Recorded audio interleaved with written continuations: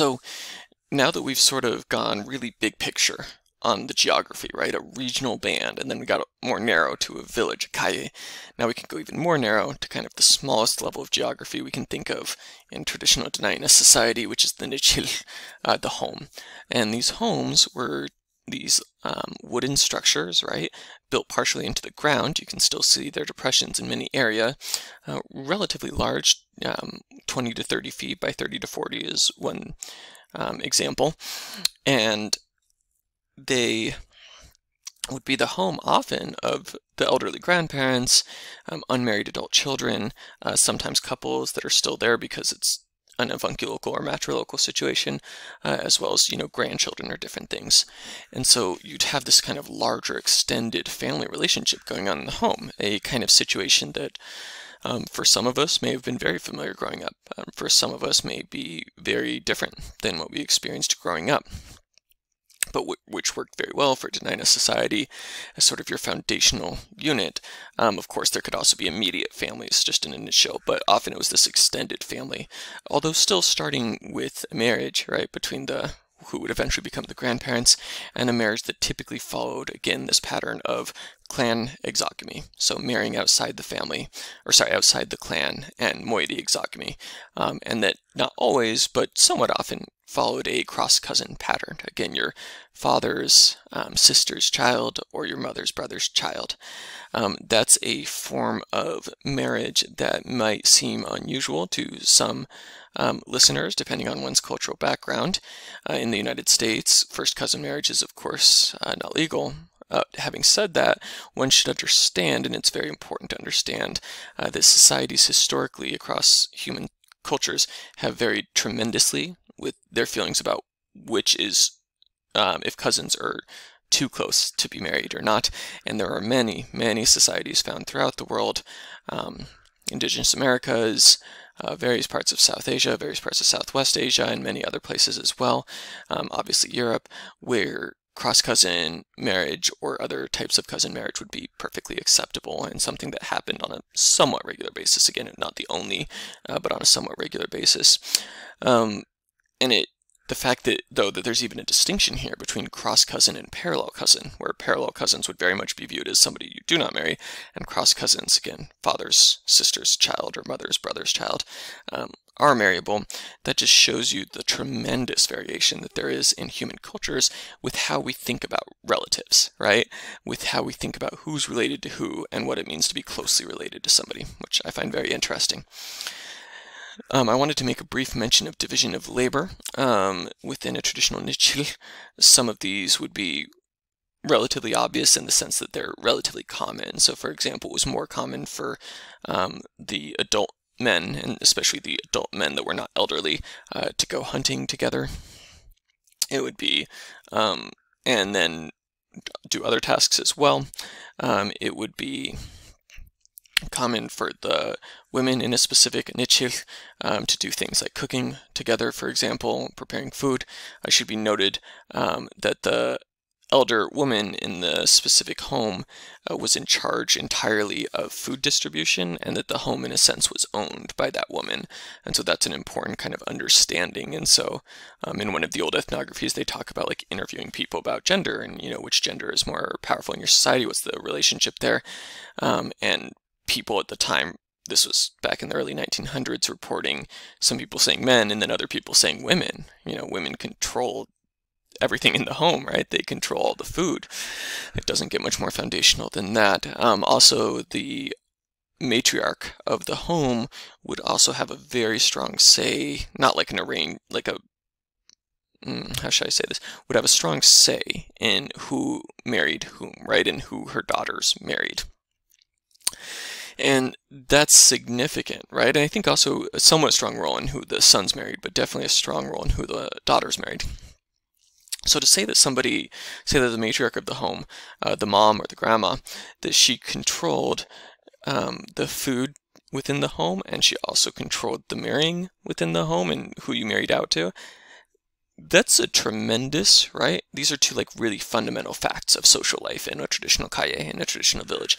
So it's important to kind of understand this so that we don't misunderstand the fact that Kashka were usually male, although not always male, that we also understand this other aspect of what social power looked like in these communities. Not the same, but certainly different kinds of things going on in the society other than just kind of something we can make a straightforward judgment about. Division of labor, you had, yeah, so we've talked about division of labor already, sorry. So that's a little bit about that. Children could be involved in a variety of different things. Kids spend a lot of the day playing, of course, like kids do in many societies. Once boys were old enough, they were expected particularly to haul wood and haul water. So to go to wherever the water is being procured from and bring that back, and more often to procure wood to make sure that there's enough for the fires, which typically the adult males would be building the fires, so that things could happen throughout the day, not the least of which being cooking. So it's a little bit about some of what would be going on. A lot of other things, obviously, as far as division of labor, women would often be involved in a variety of types of technology, various types of weaving and crafting as well, of course, so the production of that sort of material culture side of things. War was typically a male activity. We'll talk about war in a minute. As far as sort of what daily life in a village or in a niche hill specifically would have looked like, it was very common, as far as we can tell, for people to rise very early, sort of this idea that it is good and awesome and wonderful to arise with the dawn, that there was something wonderful about that. And indeed, there's a lot of stories about sort of when young men went and spent time with their uncles. So let me back up a little bit, as I think they talked about in Alan Boris's lecture. Oftentimes the mother's brother, the maternal uncle, was kind of seen more as the disciplinarian that was supposed to help the young boys get ready for life as a man, whereas the father was seen as potentially being too lenient. Anyway, when the uncle was sort of training his nephew in how to be a proper adult, he would often like throw cold water on him in the morning and like get him up really early. So there's kind of this cultural precept of arising early as being an inherently good thing. Another thing about daily routines that's kind of interesting and kind of different from probably what most of us are used to growing up is that there was really only one big meal, as far as we can tell, and that would be dinner. In some villages, like Soldovia traditionally, that would have been a communal meal, the entire village getting together to eat. Within Nakelka, the sort of various clan members helping to feed everybody and making sure everybody got fed. And then you would kind of have this rotation system through the different families, through the different households in the village. In a lot of other villages, instead, food was eaten at home. Not with the entire village. The village was just for, kind of like special occasions, like a potlatch, like a celebration. But whether it was collective or individual at the home, a notable thing here is that people mainly ate dinner together, a large evening meal. During the daytime, children, elderly, and according to some reports, adult women as well would graze, as one source put it, right? Kind of like snack and different things throughout the day. Adult males would sometimes brag about sort of, oh, we only eat dinner, right? So kind of one big meal, and for some people that might have meant fasting the whole day, and for other people that probably just meant kind of snacking here and there. Supposedly, although it's a little tough to prove something like this, but supposedly back in the day, with the order of eating it was that men would be served first, adult males, then women, and then children, as kind of an order in which people got their food. This slide doesn't really go anywhere like super great, so I just wanted to put it here, I guess, as part of daily village life, because I think it's interesting. So you might also kind of wonder what a day looks like when somebody's not hunting or cooking or crafting or foraging, for that matter, right? A lot of, for both men and women, right, there'd be, and particularly women, a considerable amount of time foraging plant materials, foraging berries. But what about when you're not doing that? What about when you're not doing sort of the necessities of life? There's a significant amount of time where you're not, right? So you get up in a traditional village with the dawn, you get ready, you probably spend a lot of the daylight hours working, but all reports would indicate that people definitely get done working, right, around, certainly by the time the sun's going down, if not earlier. So what do you do with the rest of that time before you go to bed? there was all sorts of different ways in which entertainment happened in villages, probably the biggest of which was just storytelling. Interestingly, well, storytelling predominantly happened in the winter, where you would gather to listen to people tell their stories, the stories they knew. That would predominantly happen in the winter. It was sometimes viewed by some that the summer was just too busy, right? You were too busy fishing. So people would oftentimes there's kind of this rhythm to life where people would spend the winters in these very permanent villages with these very permanent niche or houses. They would spend sort of October through April, right? Basically when it's starting to snow all the way through breakup of the river ice in kind of a permanent winter village. And then during the summer, people would spend a lot of time in kind of less permanent villages, for lack of a better word, less well-built shelters, less permanent shelters off at like a fish camp, or then, they spend a few weeks at a fish camp and then a few weeks at a hunting camp, things like that. People were a little bit more moving around to make use of different kinds of resources, and they were busy. They were busy putting up fish for the entire winter. That was essentially a huge chunk of your food during the winter, when snow is covering all the forage, right? And obviously you can't fish for a whole lot during the winter. So then during the winter then is when storytelling happened, because people were just too busy during the summer. And I put here a note, one for each day. What I'm trying to get at there is it was considered a prized, sort of valued thing for somebody to have lots of stories. And indeed, it was kind of a brag to be, a flex to be able to say that you had a story for every single day of the winter season, that you could tell a different story every night from October through April. Other people maybe just had a few stories, but it was something that people did, right? Sit around the fire, talk, tell stories, learn about your past as a people. And I want us to kind of conceptualize that and get in that mind space, because it is so unlike what a lot of us, some of us may have experienced something like that, but a lot of us didn't growing up, right? During the evening, you get home, you do from your long day of school and sports or clubs, and then homework.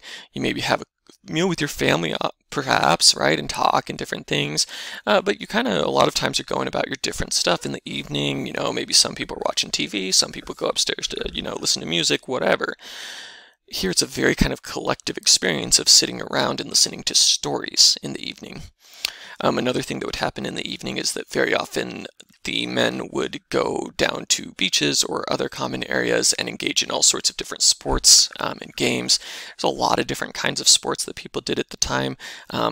This one game that's essentially like a disc toss. You had kind of like a round wooden disc sort of thing that you threw at basically stakes in the ground to see who would get the closest. Stick pull was another very common one. So basically, like, two people would have a stick between them and be seated down and kind of like their feet against each other, and then trying to pull the other one over. Tug of war, another really common one. Obviously not called tug of war back then. Many different sports, and it's really interesting to see kind of a convergent evolution here. And what I mean by that is that many, many cultures have come up with like very similar kinds of games, right? Because they're kind of like a logical type of game, although interestingly, sometimes they don't. So for example, one ethnographer points out that as far as they could tell, tag wasn't played traditionally. So kind of interesting.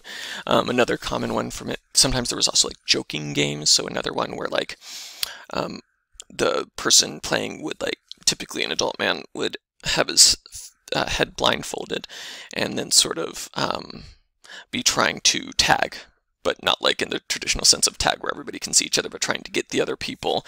And typically during this, at some point they'd fall down, maybe fall in the fire. They'd usually wear something so they don't get burned or something, and everybody'd have a good laugh. So there's all sorts of different sports and games, and I want to bring this up partly because it's just cool to learn, but partly because I think sometimes when we think about hunter-gatherer societies traditionally, we can forget, that people had leisure time. In some cases, they had more leisure time than you or I have, right? More leisure time than sort of a 50-hour work week might accommodate, or a 50-hour work plus school week. And also to suggest that people's lives were rich and complex, and they didn't just consist of how they put food in their mouth, right? There was also a variety of like children's toys, so dolls, small wooden dolls basically were common, small replicas of a chill, especially for young girls. Other things too, a spinning top basically, but it was like like a stick that was through like a round piece of wood, and it basically acted like what you would think of as like a top.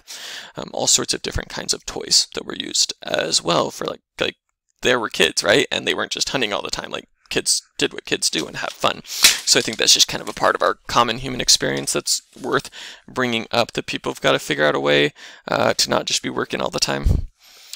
A quick note on gender. As I said before, historically most Geshga were male. Apparently all hunting chiefs were male. But again, that kind of like position under the Geshga where somebody helps figure out what's going on with the hunting. However, women could be Keshga in theory from what we know, and also they could definitely be shamans, dreamers, sky readers, Kecheltani, basically all these different spiritual practitioners within Dena'ina society. This follows a trend that we actually see in several Native American societies, where it is more common for males to be holding certain kinds of positions, such as certain kinds of spiritual leader positions, but it is definitely open to people of both or several genders. So that's an interesting trend that we can observe. Another thing to point out about gender is that there was a 40-day postnatal semi-seclusion. What I mean by that is, after having a child, a woman would kind of go into like a shelter built for this purpose, and then kind of have her own space with the baby for about 40 days, where men were, for the most part, not supposed to visit, from what we could tell from the histories. Instead, other women in the village could stop by and things like that. Which is interesting, right? This follows a pattern that we see in a lot of societies of recognition of the fact that a baby is very, very fragile when they are first born, very, very fragile to germs and different things. And so many cultures have some way of isolating either the mom and baby, or mom and dad and baby, or whatever the case may be. And we would presume, at least partly, as a way of protecting the baby at a time of fragile health and protecting the mom at a time of fragile health and recovery as well. There was also pretty elaborate rites of passage. We don't puberty ceremonies to recognize when girls were being recognized by the village as a woman, when boys were being recognized by the village as a man. We don't know a lot about the male rite of passage. The male puberty ceremony is something that we just don't have a lot of good data on, and it was not around anymore, essentially, once anthropologists were going around being nosy idiots and asking too many questions. It was not really practiced anymore. Female ceremonies we know more about. We know that traditionally, again, pre-colonialism or early on in colonialism, young women would have a ceremony around the time of puberty, and they would spend a year in what we could call a liminal state. So if you're not familiar with that term, it's from Vic Turner's theory, and as well as Van Gennep's earlier theory. But the idea that in rites of passage, when we have ceremonies that mark a transition, such as becoming an adult, that these ceremonies oftentimes have a separation from the old role, and then a reintegration into a new role. But in between, there's kind of this liminal period where you don't really have any set role in a society. You're kind of in this fluid in-between space. Usually a lot of education happens, then a lot of character building. Indeed, in some societies, such as the Ndembu of Central Africa with the Mukunda ceremony, it's actually seen as sort of building a person into an adult. And that becoming an adult is not just a biological matter, but that you have to go through a ceremony to get that learning to become that person. So in specifically Dena'ina society, though, women for a year were kind of in a liminal state. The girl was in kind of this liminal state where, for one thing, she spent a lot of time sort of semi-secluded from other people in the village. She also would drink from a different straw, like a straw, specifically for people that were going through this ceremony. And there were other things, how she dressed, other things that kind of marked somebody apart as somebody going through this I would say sacred time of sort of transformation and of growing up. All right, well, having talked about kind of life in the village, I now kind of want to shift into talking about kinship, so I'll pause here.